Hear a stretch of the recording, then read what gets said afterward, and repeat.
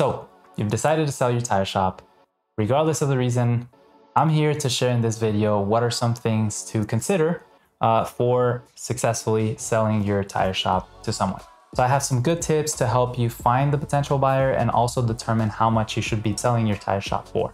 Also, in the past, I've helped other business owners either sell tires online or import tires or anything that has to do with the tire industry. So if you're still interested in being or participating in the tire industry, feel free to subscribe. Also help me by smashing that like button because it really helps my YouTube video, just my YouTube channel in general. So thank you. Now, before I start in sharing how much your business should be sold for, I want to make sure you guys understand that your business should have at least some clean accounting books. What does this mean? You should be recording all your sales. You should be recording all your expenses.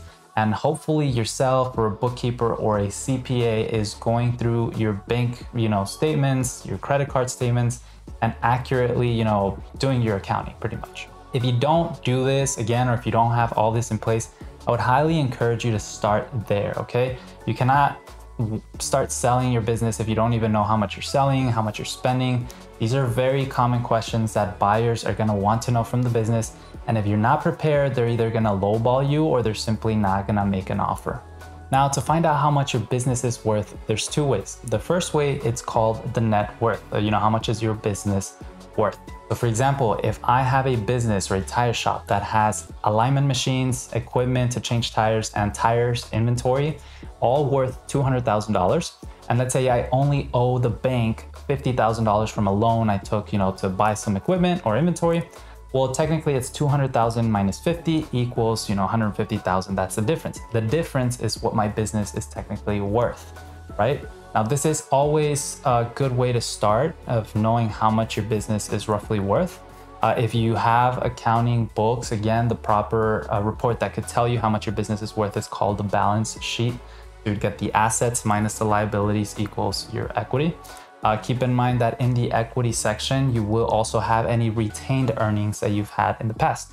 So this method works well for those businesses or those business owners that didn't take out any profits in the prior years and they just left the profits working in the business. This is, again, very helpful because then you get a report that kind of brings out all those profits back and shows it to the potential buyer like, hey, you know what, out of all these, let's say 5 years I've ran my tire shop, I left probably $200,000, $300,000 that I never took out. I left it in the business so that the business could grow. But again, it's still equity in the business, right? Now, again, there are some things to consider here. The buyer could potentially say, yeah, well, you bought a $100,000 alignment machine, but your machine is no longer new. It's used, and potentially, fair market value is no longer 100,000, maybe it's 50,000. And so these are little things that, you'll have to kind of broom and iron out as you're going with a potential buyer. But ideally, you still want to make a high enough, start in a high enough offer because it's always going to go down. So you might as well just try to start high so you kind of meet in the middle. Just to be clear, this first method is, I would recommend it for businesses, again, who have been operating for more of a long term and have some profits in their past so that, they could kind of consider and reclaim back those profits. The second way to value your business, to a potential buyer is through a income multiplier. So what this means is it doesn't really care how much you own or how much you owe, as long as it's, leveled out, right? So you own 100,000, you owe 100, technically the company's worth 0, right? But if your business is actually making profit, let's say your business is doing, let's say 50,000 or 100,000 in profit every year, and you're just taking all that profit out, your business is still profitable, and that creates value for investors. So there's this way that it's called the income multiplier. In a way, I'm trying to simplify things, right? So, so you don't get too confused. But the way this works is, let's say you're making $100,000 a year, or your business is making $100,000 a year, and you could say, well, you know what, I'm going to multiply this by 2 or 3, meaning I'm going to sell my business for $300,000 because, if you buy my business for $300,000, technically speaking, you should keep my business, and within 3 years, you're going to get back your return. Plus now you're going to own the business. And so again, multipliers are really up to the buyer and the seller discretion. A good multiplier, kind of like what we see in industry, could be anywhere between 1 to 3. If it's a software company, we've seen some multipliers like 25 or 10. But you know, again, if you have a buyer that's willing to pay 5 times the multiplier, or if you're noticing that your business is just growing exponentially, you know, definitely you can just increase the multiplier, justifying that. You know, at the end of the day, it's a negotiation, and you want to justify why you have a 5 times multiplier in your business when you're trying to value or find that number. So again, assuming I had a business that had over $200,000 worth of things I own or assets and $50,000 loan, technically I have $150,000 equity. Let's assume that this same business is making me $100,000 of profit per year, but I'm just taking out all the $100,000 for myself, you know, go out vacation, whatever. I'm not leaving anything on the table. What I would do, or how I would value this business, is 300,000 on the multiplier, you know, part, and then the 150,000 that we still have on the equity part. So for me, you know, it would be somewhere around $450,000 what I would be looking to sell this specific tire shop, you know, with the numbers I just shared. Not advice. I'm not saying that if that's you, you know, that's what you should go for. Most likely me, I would kind of push it up to 500,000 because I know they're probably going to try to knock it down to, you know, 300, and then we're going to meet somewhere around the 400s. But again, just kind of so you can visualize how the numbers would work. Now we're off to the second part of the video, and that is finding a buyer. Now again, once we have the number and we have the tire shop and we want to sell, well, a lot of what I do get a lot from is people saying, well, it's not easy finding a buyer, and you know, nobody wants to buy a tire shop. And that's not true. Actually, I know I get emails all the time from either companies or venture capital firms or banks or people who just have money and want to get in the tire industry, and they're more than willing to buy or invest, you know, in a tire firm. And so the idea here is finding the appropriate buyer and finding a buyer that kind of like fills that gap that you might be able to fill for them. So for example, I had this company, they had, for whatever reason, they had a fund of money and they just wanted to get into the tire industry in a specific city. But they didn't know anything about the tire industry, right? And so they reached out to me and they were looking for a company or a group of companies that would be willing to sell. And then, because again, they don't want to open the shop, they don't want to apply for permits, they don't want to do all that. They just want to get a business that's already up and running, that has some sort of, you know, reputation, and then they're just going to rebrand them to whatever brand they have. And so again, there's a lot of companies out there that do this, and they've grown exponentially, you know, throughout the years.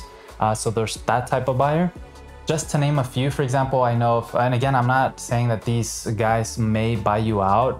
You know, I know sometimes they like companies with at least 5 or 10 locations, but you know, just kind of gives you an idea of who are the companies out there that could be buying. And so one of the companies I know, for example, is Sun Auto. I believe it's called Sun Auto, but it's yeah, they've been buying. They bought a firm here in Las Vegas called Tire Works. And they've been buying a whole bunch of other tire shops. And so again, there's companies out there that just dedicate themselves in buying. But you got to keep in mind, because they're good at what they do. They know their numbers. And so, you know, they also might be a bit more aggressive when it comes to negotiating. Another company that has been buying, you know, some companies here in Vegas, it's called Big Brand.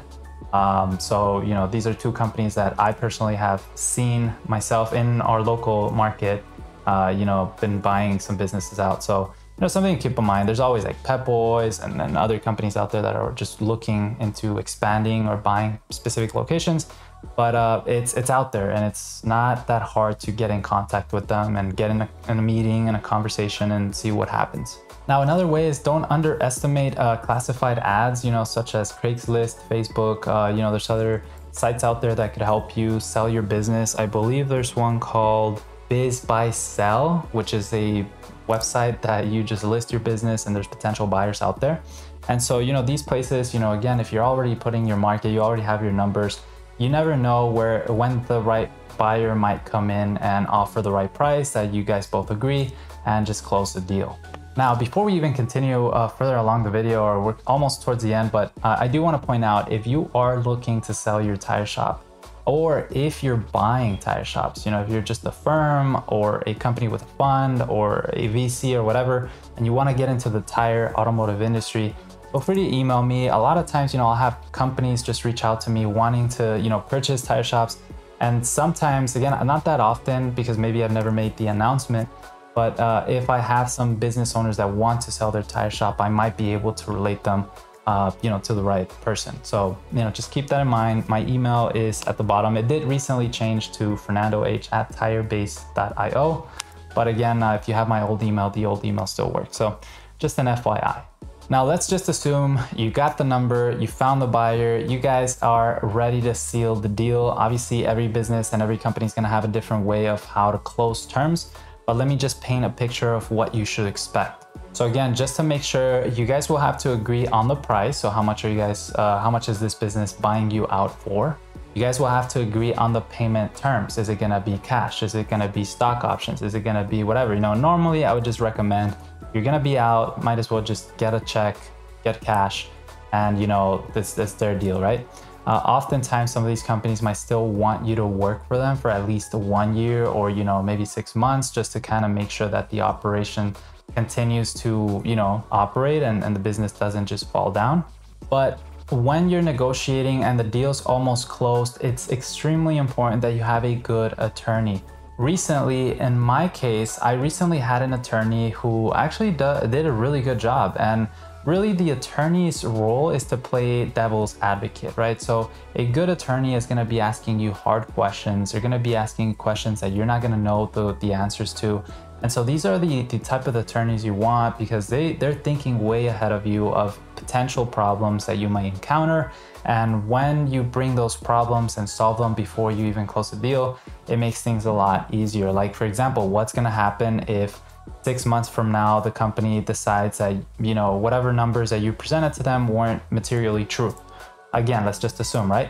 Well, maybe you might want to get a CPA letter. You might want to, make sure your books are good. You want to make sure, but again, it kind of gives you an idea of, okay, we need to prevent this, right? Or what's going to happen if they told you they were going to make you one payment for, in the beginning, and then another payment once you finish, their contract for 6 months.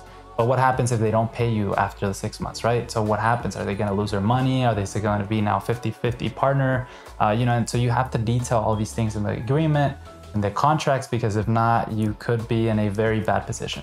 Expect to spend anywhere between $300 to $400 in a good attorney. And again, I would recommend an attorney that you either have a referral from someone who has used them before and they've done really good work, or again, you could always reach out to like a business chamber of commerce.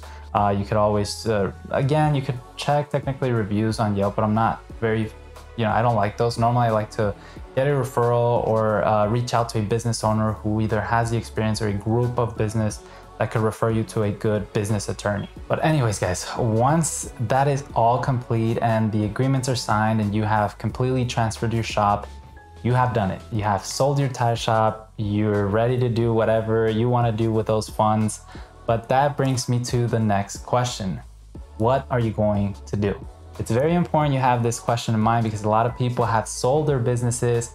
They go out on a 2-month vacation only to realize that they're bored, that they don't know what to do. And you know what? I'm gonna go back and open another tire shop.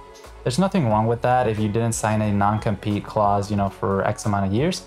There's nothing wrong with going back and, just having a vacation.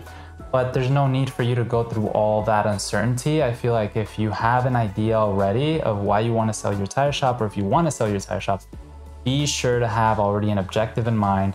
Why are you selling it? What's the purpose? Are you going to be buying a real estate property? Are you going to be now moving into a different industry? Are you going to be a day trader, or whatever the case might be? Are you going to be following your passion and your hobby? Whatever it is, just make sure you know what to expect after the fact that you sell your business, because again, you don't want to be in a position where you sold and you're regretting the sellout. But well, guys, selling your tire shop can be a complex process, but hopefully with these tips I just shared can help you understand a little bit more what to expect. Again, if you did like this video, smash that like button, subscribe. I hope you guys enjoyed this video. Feel free to comment below if you have any questions or any recommendations. Again, thank you so much for watching. I'll see you guys next time. Peace.